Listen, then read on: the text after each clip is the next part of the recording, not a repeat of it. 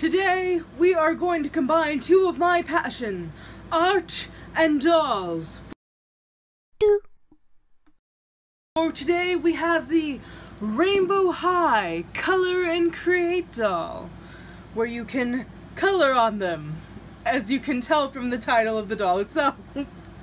I'm actually going to be using these Sharpie fabric markers for most of it, though I will be using these markers, test them out on the shirt to test out the washability, and use them on the hair, because I kind of want to be able to change the color of the hair whenever I want. So let us free her from her packaging and get going.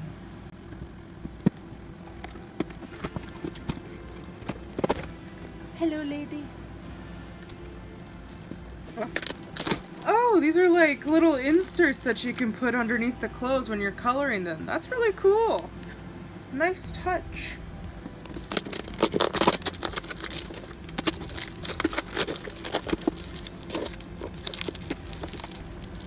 This tape's pretty easy to remove this time. Usually it can be a little weird in trying to peel it off of the cardboard.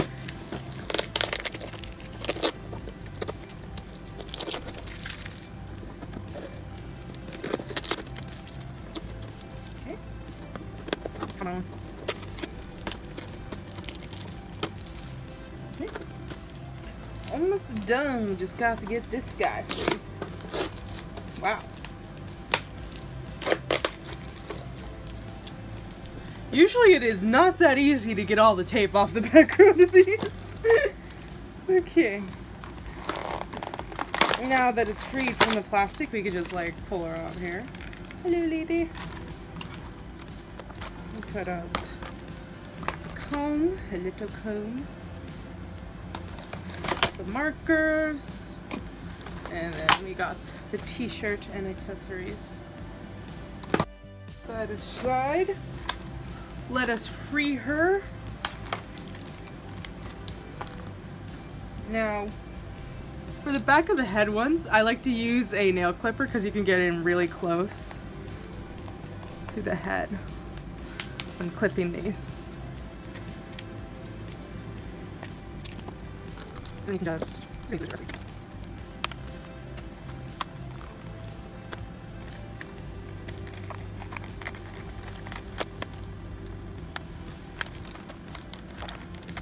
a free leg and another. Oh my, very stuck in there.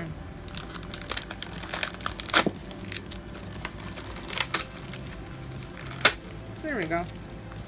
Her hair is going everywhere. It's always such a traumatic experience trying to free them from their packaging. Oh, one of her hands flew off. But good thing it's one of those ones you can easily just stick back in. And she is free! Yay! Yee. Alright. Probably would be a good idea to wash out her hair since there's got all this stuff in it, so we'll do that in a little bit. Then we'll open up these. Got tape everywhere. Tape and pieces of plastic. The environment is screaming.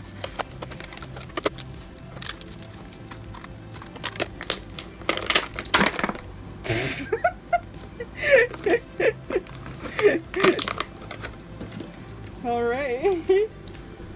These are cute looking. A lot of tape. Packaging is a chaotic thing.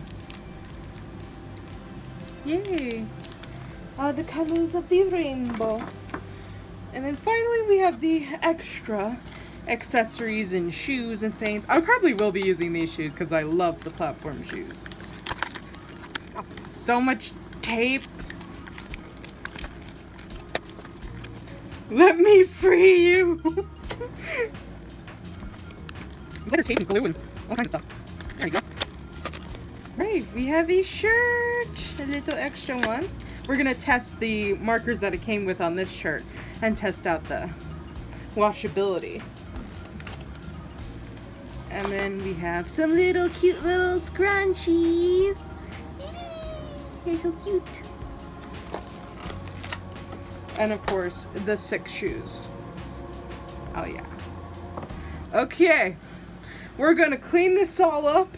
I'm gonna wash out this styling gel stuff in her hair, and then we will get started. Woo! Alright, while we wait for her hair to dry, we are going to swatch these markers and test out their washability on this shirt. So.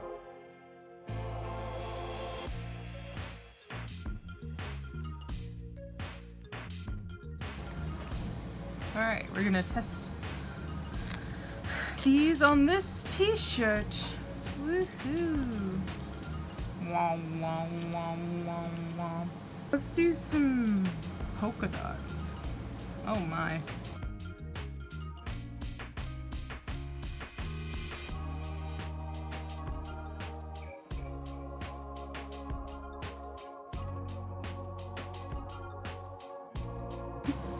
It started looking cute and then it started looking really ugly.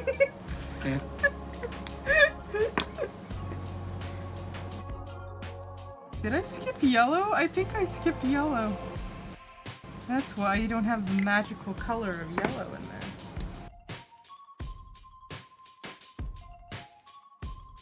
there. Okay, so we got this cute confetti thing, and now I'm gonna do like a big swatch on the back.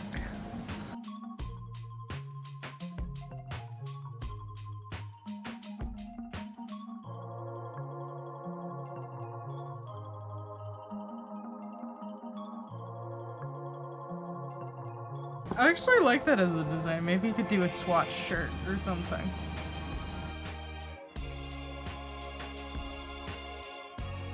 Okay, we're gonna just let it dry.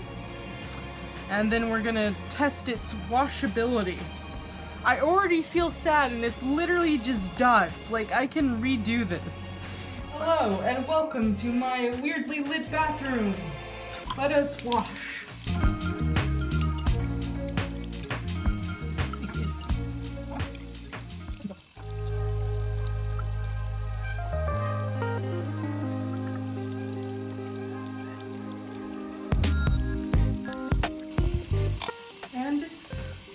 Clear and white.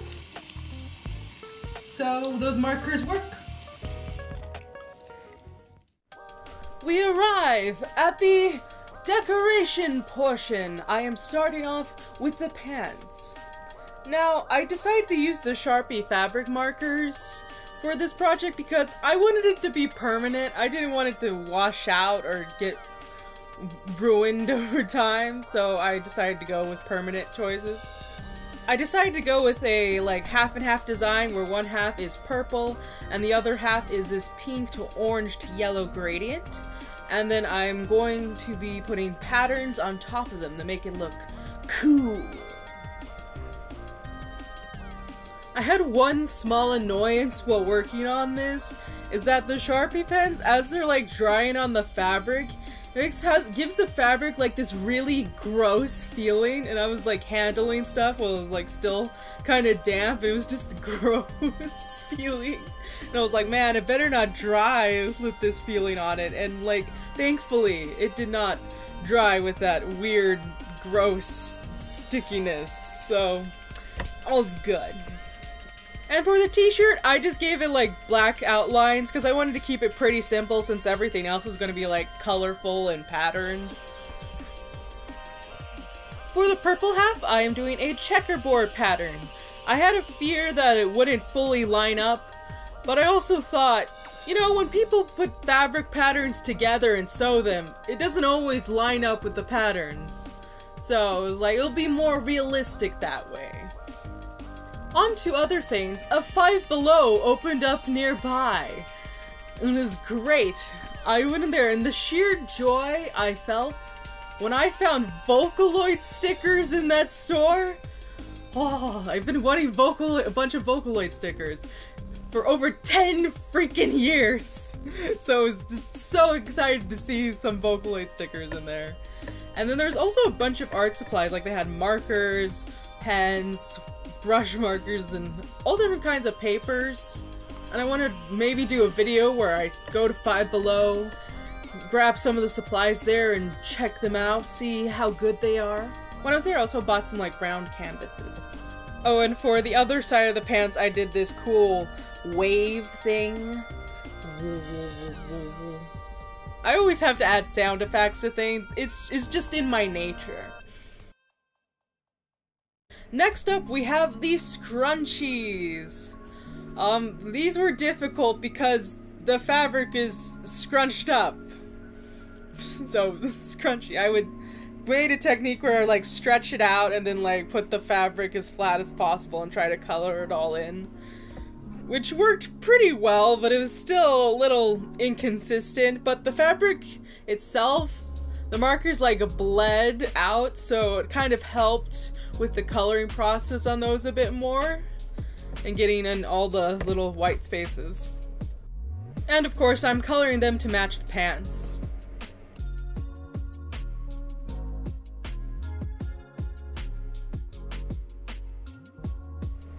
Love these polka dots. Moving on to the shoes, I decided to use the washable markers on them. And I will say that this is not an ideal surface for markers at all. I feel it needs more texture on this kind of material, and it's like super smooth and would be really streaky, so not the best layout, but if you look at it at a distance, it's okay.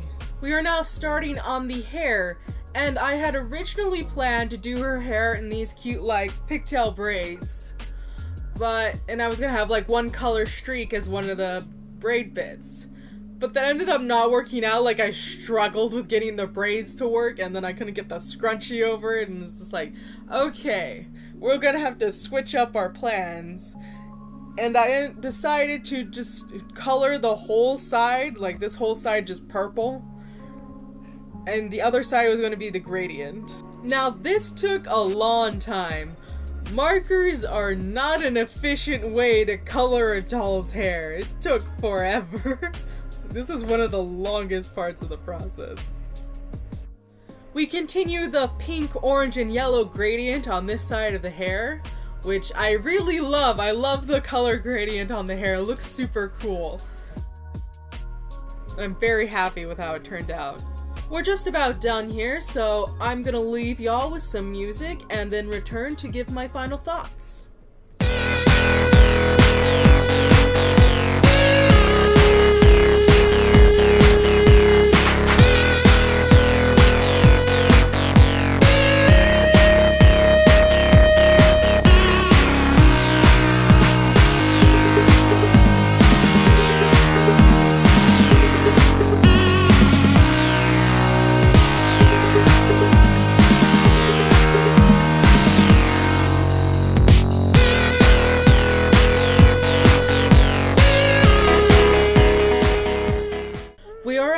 Here, and I would just like to say thank you so much for watching. Here is the concept art, so you get an idea of my designs, and then the reveal.